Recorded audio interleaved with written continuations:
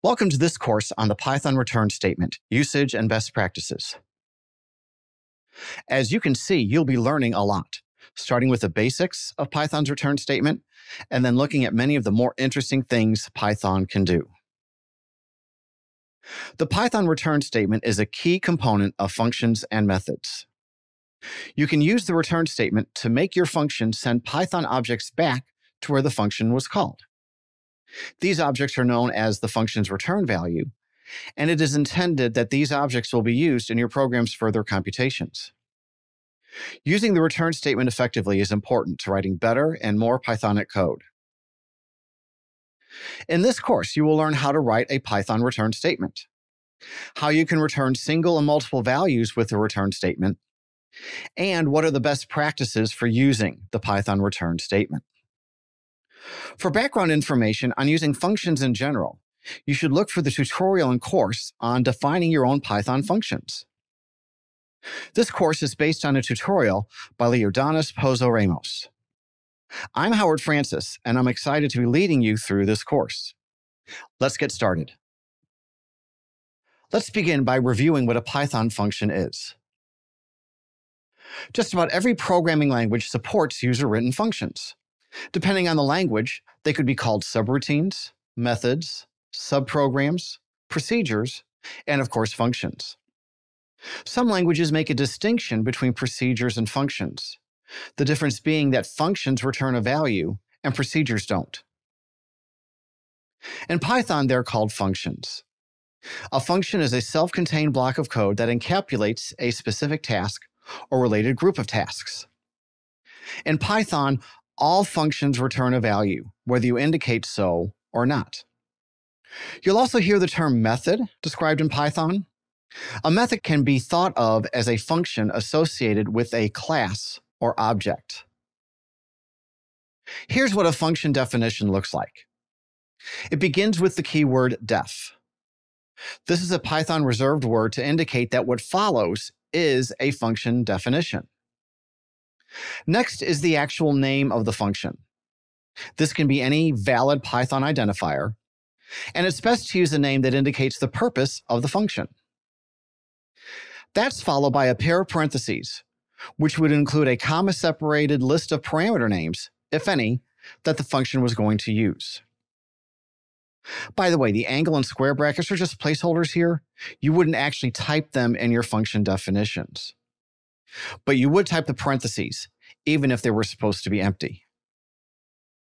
A colon is used to indicate the end of the function header. What then follows are the Python instructions needed for your function to perform its task. This is referred to as the body of the function, and it is always indented under the function header. When you want to use a function, you type the function name, and then inside a set of parentheses, you provide argument values for each of the parameters. And again, even if there are no parameters, you still need parentheses. They would just be empty, nothing would be in between them. The tutorial uses this notation for modeling a function definition and a function call. Again, you can see the keyword def, followed by a function name, and then parameter variables in parentheses, then the body of the function indented below the header, and a function call where you can see argument values being provided. Next, we'll specifically look at the return statement. Now let's look at Python's return statement. The Python return statement is a statement used inside a function or method to send the function's result back to where the function was called. It consists of the keyword return, followed by an optional return value. The return value can be any Python object. But remember, everything in Python is an object. So you can return numbers, collection types, basically anything. If you don't provide a return value, Python will return the value none. If you don't even have a return statement, Python will still return none. These last two cases are examples of an implicit return value, and we'll look at that first. Again, if you don't provide a return value, or if you don't even have a return statement, none will be used as the return value. Keep in mind, if you're calling functions interactively, where normally you see the return value of a function, if the return value is none, the interpreter won't display it. Python's print function is an example of a function that returns none, because we think of it as not actually returning a value at all. If we just print something, we see the output, but no return value. If we actually want to see the return value, let's save the result of the function call to a variable.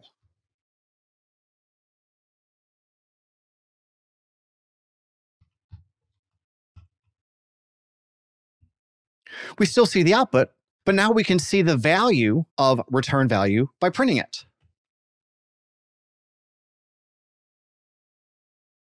And as you can see, it is none. Here's another example. If a return statement isn't provided, then it too is going to have a return value of none. So if I define my function add1, takes a parameter, which we'll call x, and notice we don't have a return statement at all. We're going to create a variable result to save what we get when we add 1 to x. But that's it. If I call add1 and provided a number, we're expecting 6 because within the function 6 was computed, but we didn't do anything with it. Again, if I want to see the return value, let's save it.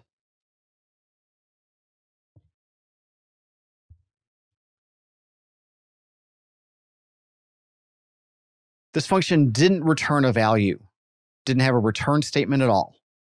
And so Python used none as its return value. Perhaps the author of this function meant to return the result. And we'll take a look at how that's done next when we look at explicit return statements. Now let's look at explicit return statements. When a Python function executes an explicit return statement, the function immediately ends its execution and sends the return value back to the calling environment.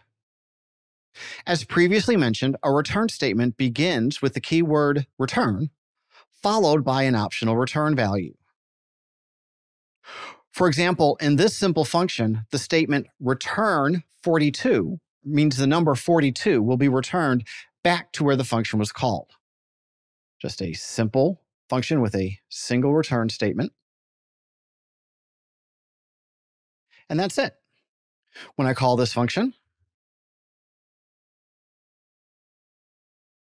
I get the number 42 back. And since we are in the interpreter, that number is displayed. The return value for a function can be used in any expression. So I can save it to a variable or just use it directly from the function call. So here I am saving it to the value num. And there it is. But I can also do it with a calculation.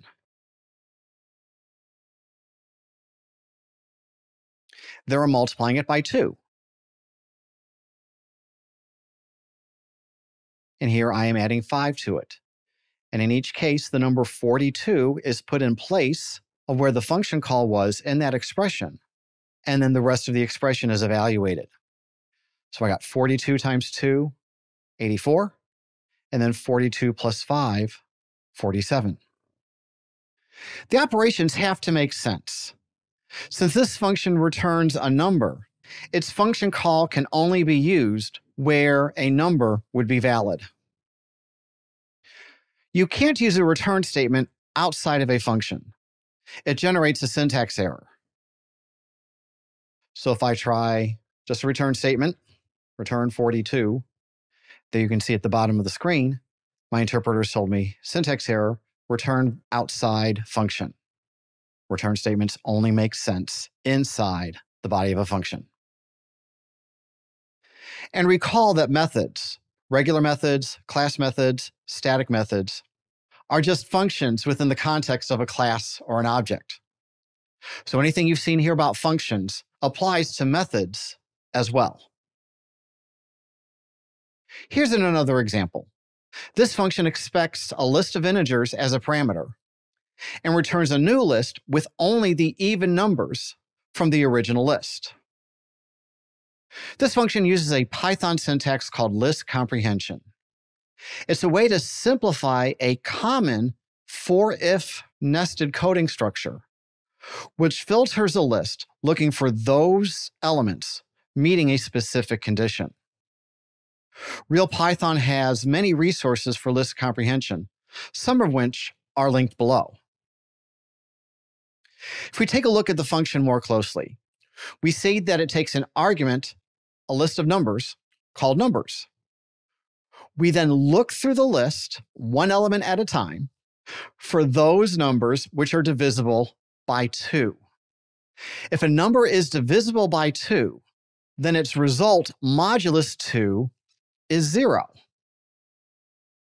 0 itself is considered a false value. So if you want the condition after the word if to be true, you have to put not in front of it.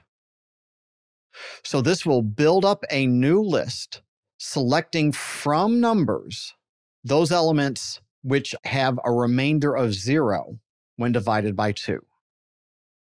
That list is saved to the variable even nums, which in the next line is used as the return value. So the return value here will be that newly created list. So if we import this,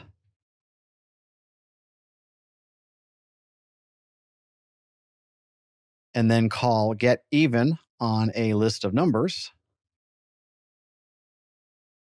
since we're in the interpreter, the return value will be displayed when the function finishes executing. And we can see we get the numbers 2, 4, and 6. That list created from the original list. The return value can be any valid Python expression. So we could simplify the getEven method by just returning the result from the list comprehension without saving it to a different variable name. So I could remove that and just return the list comprehension. So let's save that. And I'll restart my environment so I can re-import it. From evens, import our new getEven. But again, give it a list of some numbers, and it will provide for us a new list with just the even numbers. Here's another example where I can use Python's sum and length functions to write a new function to find the mean of a collection of numbers, just returning the expression where I take the sum divided by the length. I won't work through this one, but feel free to experiment with it on your own. A common source of confusion is the difference between returning a value and outputting a value, and we'll go into that next. Now let's take a look at the difference between returning a value and printing a value. It does seem like returning and printing are very similar operations.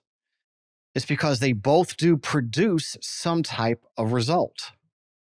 And these similarities are even more noticeable when working interactively. Let's compare two functions that both provide the greeting hello world. One does this by printing the message, the other by returning it. So let's go ahead and define this first function.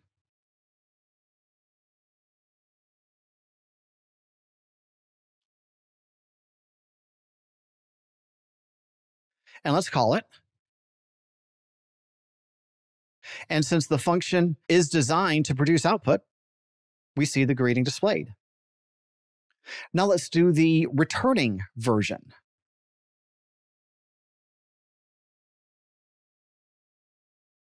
This one returns the greeting, hello world. When I call this, the interpreter, once the function has finished executing,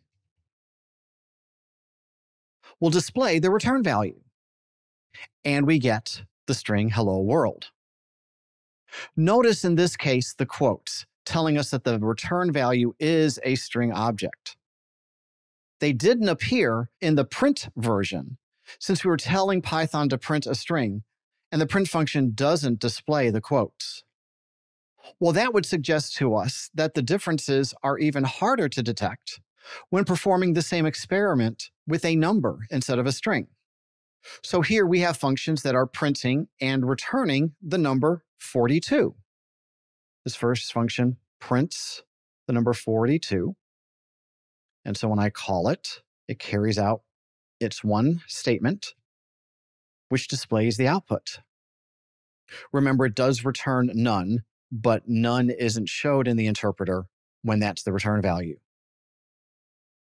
And here's our old friend return 42. And again, when I call return 42, it only has the return statement, which the interpreter then takes the return value and displays it. So the output's identical. So does it really matter? Well, it matters when you're writing scripts. Let's take a look at this program. It defines a function to add two numbers, and then it calls that function to add 2 plus 2. The function returns, but does not display the result, which makes sense. And so later we would like to perform an operation using that function, so we call it to add the numbers 2 plus 2. Now, if I just import the add function and call it interactively, because we're in the interpreter is going to run the function, get the return value, and display it for us. However, if I run the entire program by importing the entire module, I don't see any output. This entire program was executed. The add function was defined, and I performed the add operation on 2 and 2. But I didn't have an output statement, so there is no output. I could even, if I wanted to, execute this from the command line. And again, the entire program is run, and with no output statement, there's nothing to display. In a script, if I want something displayed, it must use a print statement. I don't want to put the print statement in the function. We'll be using this function in many different contexts, and we won't always want the sum displayed when it's called. So in this particular execution of the program, the intent is to display the result of this function call. It's down here where we want to include the print statement. So we add the print statement in the function call where we actually want the result displayed. And now, if I run this program, I do indeed see the result. And if I did this interactively by importing the entire module, the program is run, and I do get the output of 4. Since in practice, we do much more with scripts than we do interactively, we can't count on the interpreter to display results for us. So be sure to use a print statement anytime you want something output. Now that we understand the role of the return statement, we can start exploring the different ways it can be used. First, we'll look at how you can return multiple values in a single return statement.